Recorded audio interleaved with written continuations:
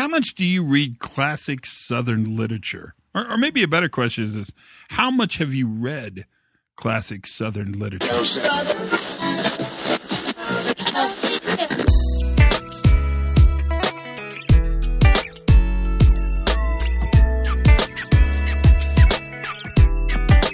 Hi, everybody, and welcome to the Pre-Accident Investigation Safety Moment. I am your loving guide to the Pre-Accident Investigation Safety.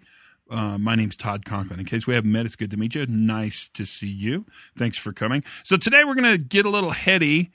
I think you're always heady when you when the tease says, how much do you read classic Southern literature? We're going to talk a little bit about William Faulkner. Do you know much about him?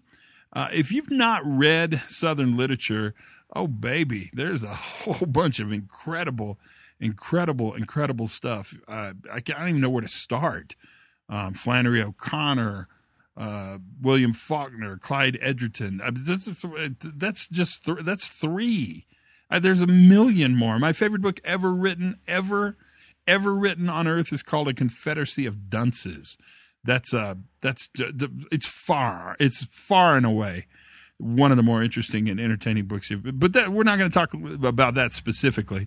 We are going to talk about William Faulkner, and if you've read much Faulkner, you know that this has the potential to become one really long sentence. But Faulkner is famous for many, many things.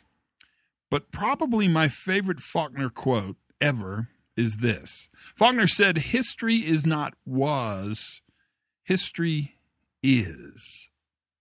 And I want to challenge you when you think about events and failures, mishaps, unintentional deviations, operational upsets, whatever. Those are not was, there is. So Faulkner's premise is that the history is always impacted by the current context. And I think that's really, really, really true of events. That events never are was, there is. The event that happened is always going to be colored by the current context. And really, events don't go away. They never go away. They simply are. Or Faulkner would say, is. That's really important when you think about it, especially in our world. So if you're running software, I don't know, I'm just arbitrarily a DevOps person, pretty high-risk software. It's got to run. It makes a big difference. And it fails. That failure never is a was. That failure is an is.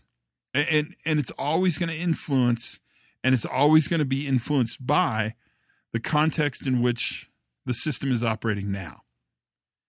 That's a very interesting way to think of the world.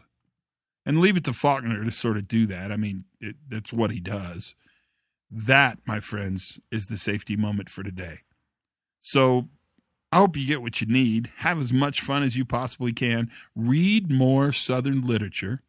Learn something new every single day. And for goodness sakes, be safe.